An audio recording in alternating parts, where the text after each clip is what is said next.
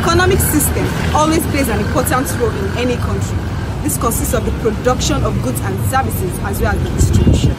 Here in the city of Lagos, commuters and traders have come out to express displeasure in the inflated prices of goods and services in the country. Well, we pray that let God touch our government, let them do the right thing at the right time.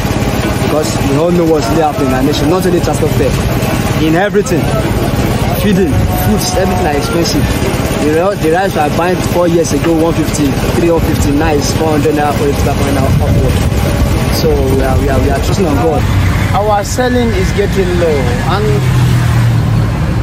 something that we are buying maybe 100 naira, when we go market, we discover it's 120 naira. When we come to display it for the customer to buy, we will drag the customer before he understands, say yes, this is what is going on.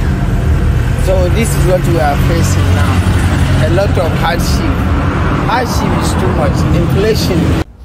Meanwhile, businessman MC Grammar stated that the increase in transportation is due to the hike in fuel and the increased fees from tax collectors.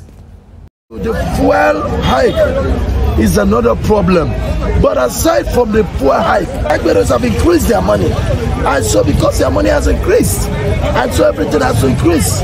Okay, just imagine where before we used to carry on down 300, is that 500? And I tell you, the government need to do something. The people have further urged the government to make reforms towards the high cost of things in the country. Blessing Aremu, reporting for Pen Radio.